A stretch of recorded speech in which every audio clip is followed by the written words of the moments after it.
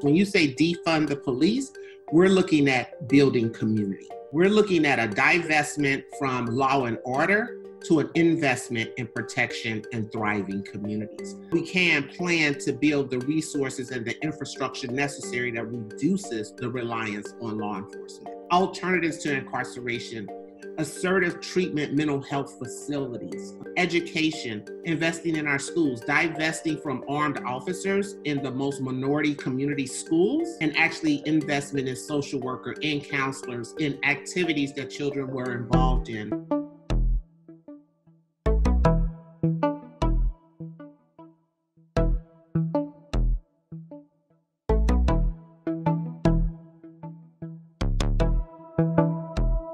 When we talk about the rate of Black bodies being incarcerated, we're 12% of the population, but 40% of the incarcerated population. And when you look at the charges of people being incarcerated for drug trafficking, nonviolent offenses, why is incarceration the default and not the alternative?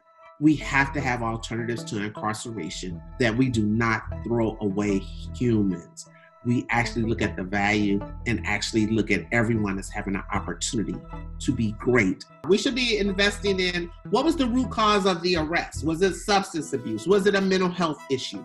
Is this person a chronic homeless person that has no resources that defaults sometime to committing a crime simply because it's cold outside tonight and they need a place to go? We don't investigate down into what is the core issue that's leading to the arrest. We have to invest in some of those. Does everyone who's arrested actually have to be prosecuted?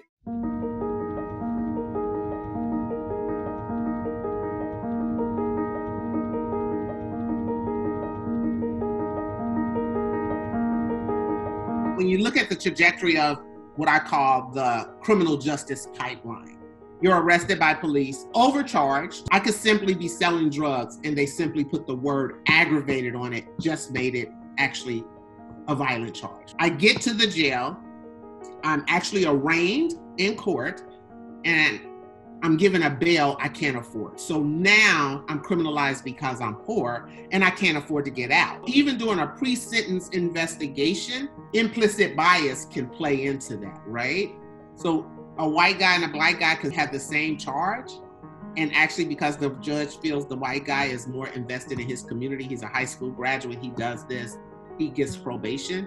The black guy dropped out of high school, had to go to work. Nobody actually interviewed him to understand the trauma and different things that may have been going on. You're doing 5 years in prison. Now I get to prison. I get another assessment to determine what are my risks based on my reintegration back into the community. Well, First Step Act said only people who have access to those good time programs are people who are low risk. So there again, a policy that was taunted as the most national aggressive criminal justice created a loophole for African Americans and Latinas who actually score high risk simply based on how our communities are policed, how our schools are policed. Those are the interactions that fall on your risk assessment tool. Now we're back in the community. People with criminal backgrounds struggle with getting shelter. In some states, depending on your charge, you don't have access to food stamps. You may have clothing if there's a shelter somewhere. If you can't even get the basic human needs, how do you expect for me to even have the opportunity to launch?